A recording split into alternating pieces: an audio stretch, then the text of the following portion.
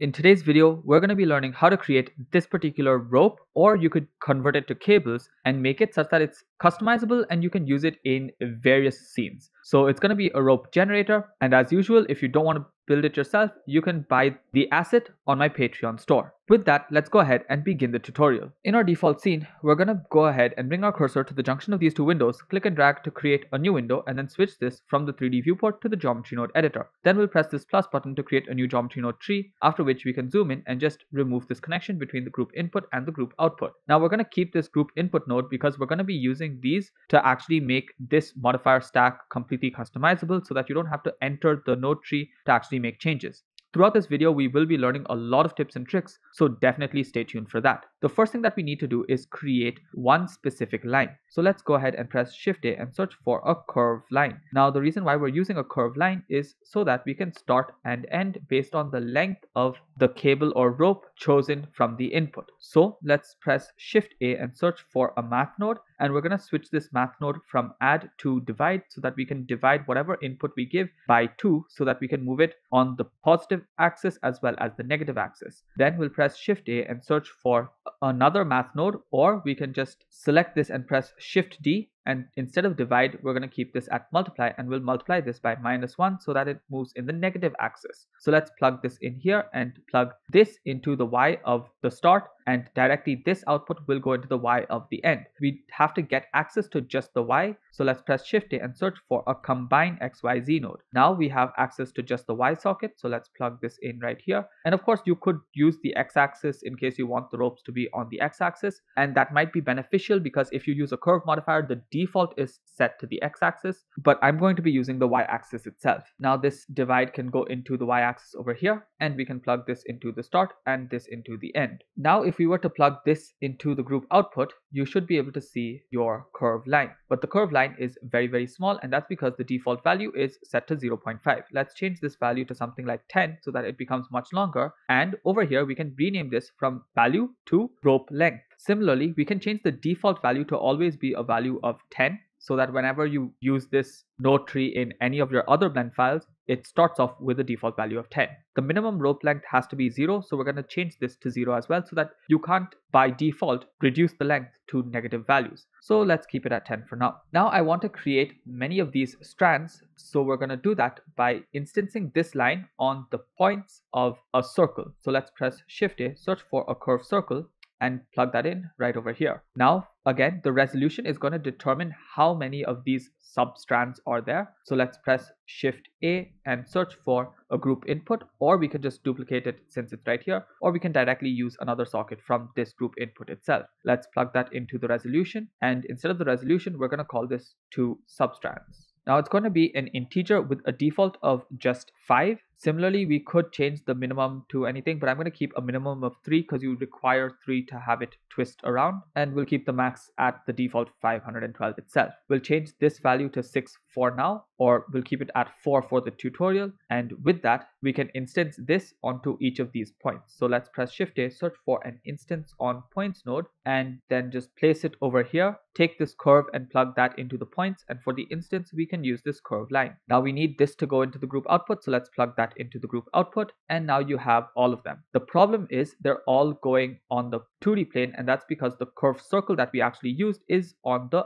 XY plane. We need it to be rotated about the X-axis, so we're going to have to use a transform geometry to do that. Let's press Shift A, search for a transform geometry, plug that in right over here, and rotate it on the X-axis by 90 degrees. Now they seem to be placed at the correct places. The next thing that we need to do is actually resample this and get them to actually twist like a real cable or a real rope. So let's press Shift A, search for a resample curve node, plug that in right here, and again for the count I do want it to be based on the inputs given by the user. So let's press Shift D, bring that in over here, and remember, in case we don't want to see all of the other options that are slowly going to come into the group input, you can just press Ctrl H so that only the used sockets are visible. So now here we're going to plug this in, we're going to call this rope resolution, and I want everything that's related to the rope to be present right at the start, so let's bring this above the substrands. So now that we have that, by default I want it to be something like 50, and I'm going to change the min to something like 10, and of course the max can be infinity, so let's just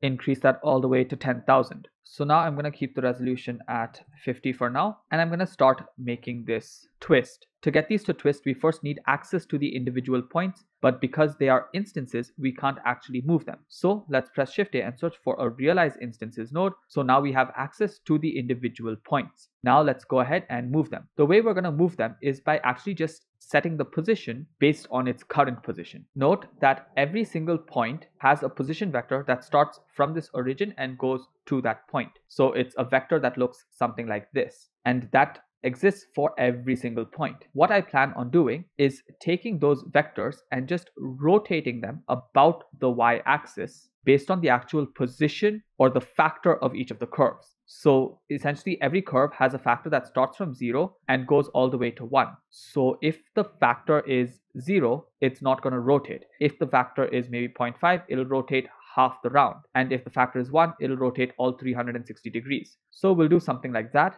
to get it to actually twist. Let's see if we can get that to work. Let's go ahead and press Shift A and search for a set position node, because we're going to be setting the position for every single one of the points based on the factor. Now we're going to be using this position slider, but what are we going to be moving? We're going to be moving the position based on the position. So we're going to have to search for a position node, which gives us the vectors. Now we want to rotate this. So let's press Shift A, search for a rotate vector node or a vector rotate node. Now we plug the position into the vector. We want to rotate it about the center itself. The axis is going to be the y-axis, so let's change this to 0 and this to 1, and we want to rotate it based on its factor. So we're going to press Shift A and search for a spline parameter, and we have the factor that goes from 0 to 1. Let's press Shift A and search for a map range. Now what this map range is going to do is it's going to take this factor and remap it to go from 0 to 1 full rotation. However, I don't want it to just be one full rotation. I want it to be, again, based on some input by the user. So I need a group input node. Let's press Shift A, search for the group input, plug that in right here. And I want to multiply this with some value. So let's press Shift A, search for a math node. And I'm going to change this from add to multiply. And I'm going to multiply whatever input by 2 star pi, which is 1 full rotation. Now this value, I'm going to call number of twists or just twists.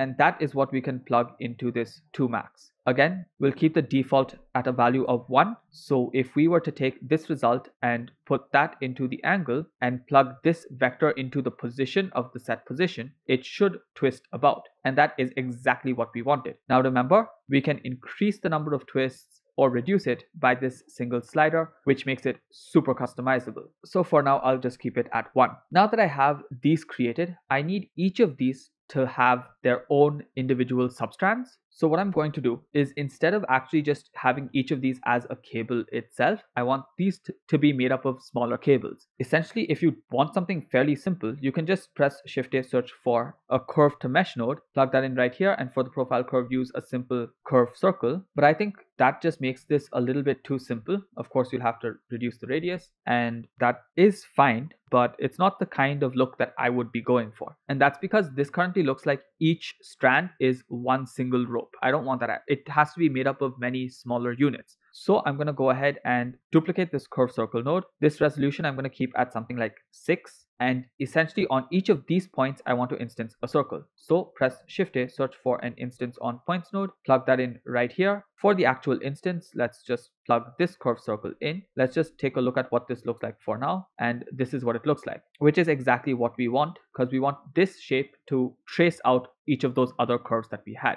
But I feel like this radius should be much lower. And of course, this radius would also have to be controllable from the outside. So let's press Shift A, search for a group input. Now let's plug this radius in over here. Let's plug this radius in, because remember, this radius will determine how thick each of the substrands are going to be. So let's plug this in over here as well. And let's actually switch up these two radii. And now let's rename these. So this is going to be substrand thickness, and this is going to be the substrand thickness. Now the next problem is that we can't go ahead and just use this as the profile curve, because they're instances, and as you see, you get a warning that says instances are ignored. So instead of using instances, we're going to press Shift A, search for a realize instances, plug that in, and now it's real geometry, and you have each cable made up of these smaller cables. Now the smaller cables should also have their own resolution so that you can see how many there are. So that might be another group input. Let's plug this resolution in. We'll call this substrands.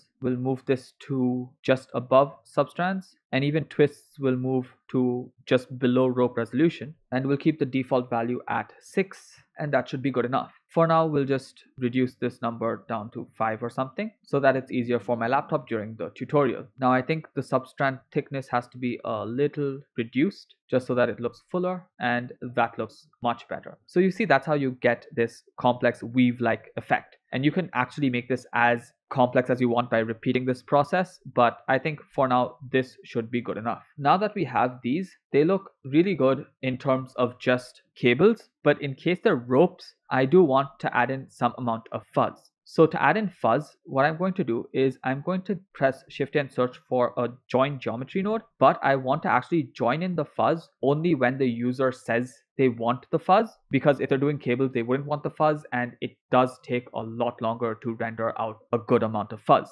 So I'm going to press Shift A and search for a switch node. Now we can switch between two geometries, and essentially if they want fuzz, then we're going to use this join geometry. So we're going to plug this into the true. And if they don't want the fuzz, the switch is going to be off, and the false is going to be directly this curve right over there. So hopefully that makes sense. And for this, we're going to use a group input. So again, press Shift A, search for a group input, and plug this in over here. Now this switch is going to be called fuzz, and I'm just going to put a question mark so that they know, do you want fuzz? And that's what it's going to be. So if you were to just switch this on or off, it switches between the true and false. Now for the true, where we do get the fuzz, we need to add in the fuzz. So the way we're going to do that is we're going to take this and we're going to instance some hair strands onto the surfaces. So the way we go about that is first distributing a bunch of points on the surface. So let's search for distribute points on faces, plug that in right over there. The density again has to be a group input. So let's select this. And again, we don't want this to remain so large. So just press Ctrl H and it just hides everything out. Makes it a lot easier to read later on as well. Either way, let's select this, press Shift D, bring that in over here, and Ctrl H to just unhide everything and add in another socket. This is going to be the fuzz density. Now we're going to change the default to 100,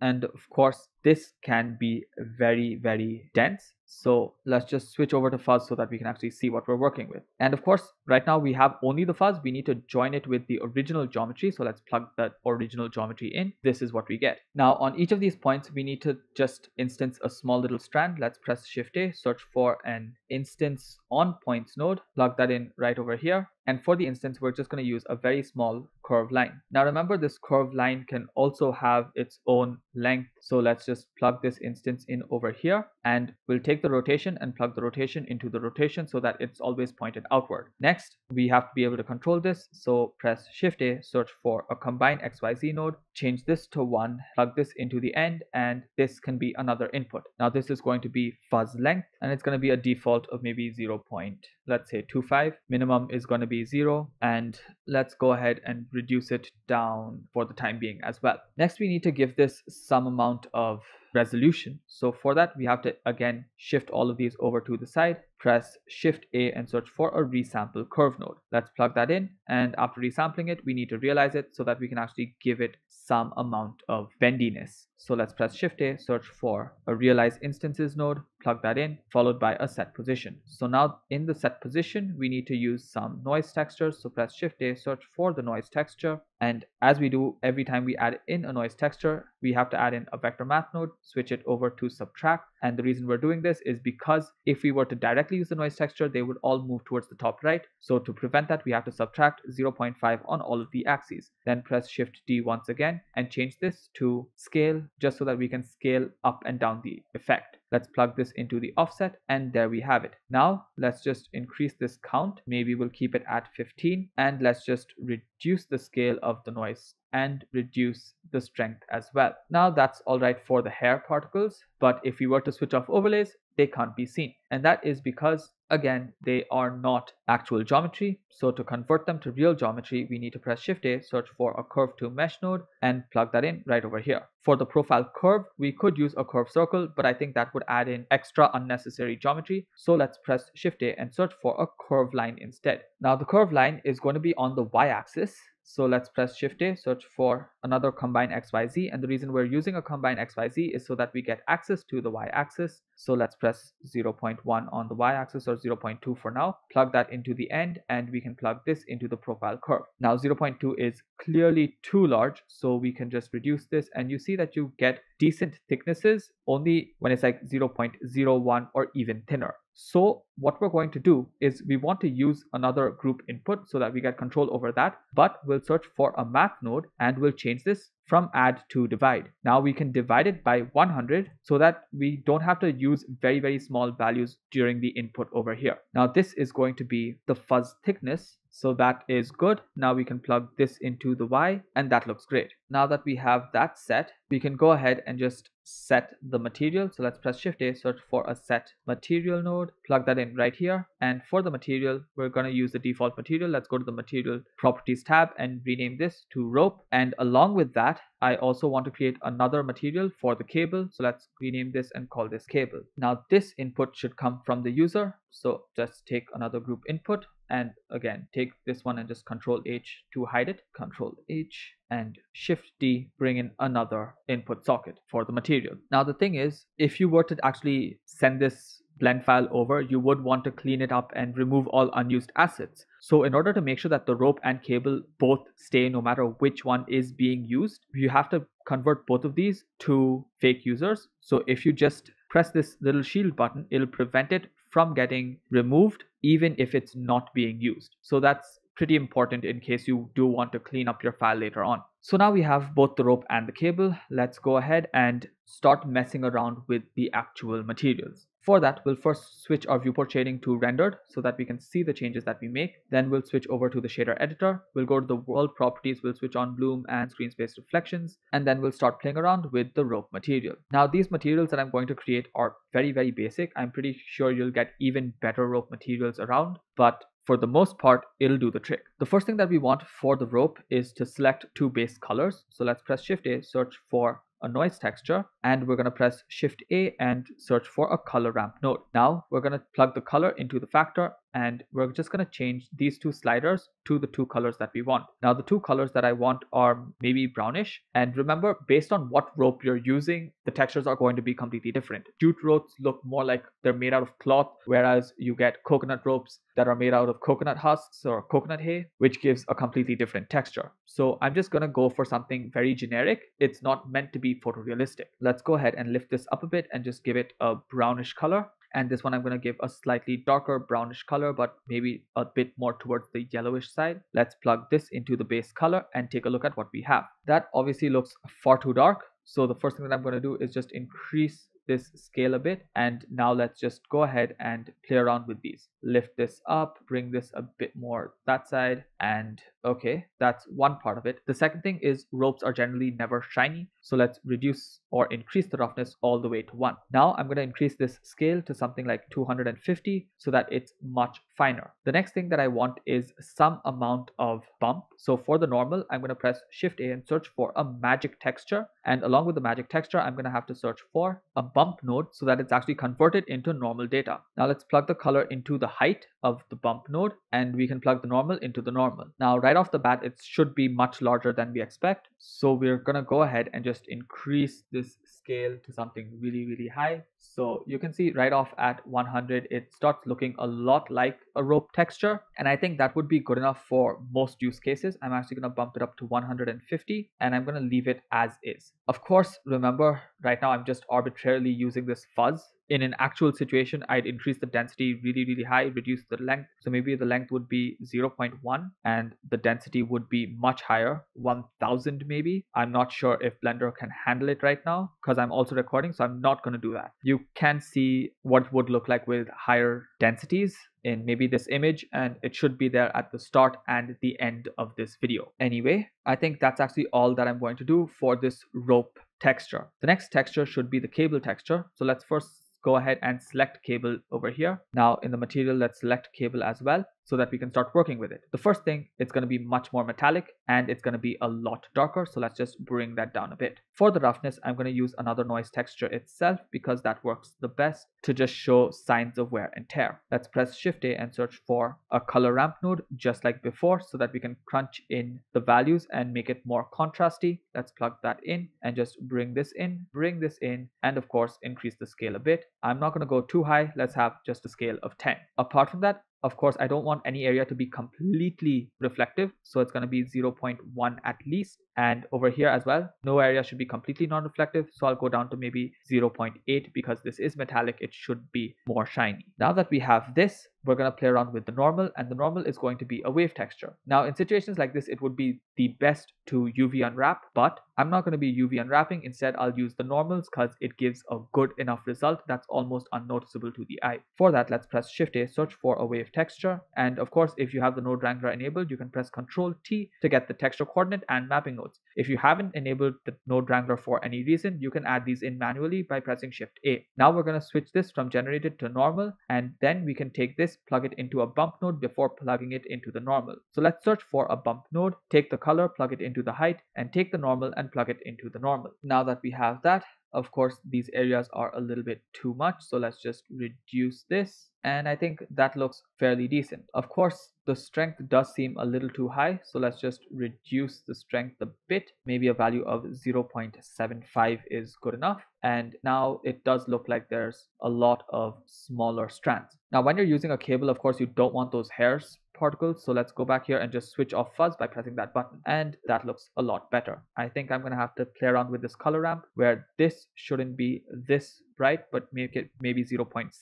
So I'm actually going to leave that for the cable material as well. Now that we have the cable material created and the rope material created where you could add in fuzz as well, let's just go through a practical example of how you would use this in a use case or any scenario. The first thing that you would require is to add in some curve that this is going to follow. So let's press Shift A and search for a Bezier curve. Now let's just move this over to the x-axis and let's press Tab to go into edit mode. Let's just select these and just press E to extrude and create a few random areas for this curve to actually move along. So let's just move this, E, bring it there. Okay, that looks good. Let's press E again, and yeah. So let's just move these around till we get something that makes sense. So once you get the shape that you want, remember you can always go to your actual curve properties down here and increase the resolution and play around with these settings as well. I'm not going to play around with that too much. Let's just leave these like this itself for now. The next thing is go back to object mode, select your rope. I'm actually going to call this rope generator. And now in the modifier stack, we're going to add in another modifier. That modifier is going to be a curve modifier. Next, with the curve modifier selected, for the curve object, just choose the Bezier curve and change the deform axis from X to Y. Now that you have it moved on the Y axis, always ensure that you apply the location of whatever curve you have, otherwise it's going to move up in unwanted positions. Because remember, the origin always has to be at the same position as the origin of your rope generator. So just take this and press Ctrl A and choose apply location. So the moment you apply location, you can see how this starts bending around this curve. You can press GY and move it along the Y axis to move along your particular curve. If you don't have enough rope to cover the entire curve, you can always go ahead and just increase the rope length. As you increase the rope length, remember, you might have to increase the rope resolution as well to make it nice and smooth. Apart from increasing the rope resolution, you may want to increase the number of twists or just play around with that until you get exactly what you want. So using this setup, you can pretty much create almost any type of rope or cable situation and play around with it to get various results. So I really hope you found that as a useful tutorial and you learned quite a bit through the course of the entire video. If there are methods to optimize this, definitely let me know in the comments below because it'll help anybody else who's trying to create the same thing. As usual, until my next video comes out, don't forget to check out other videos on my channel because I post a lot of tutorials. So until that comes out, again, thank you so much for watching, keep creating, and don't forget to stay creative.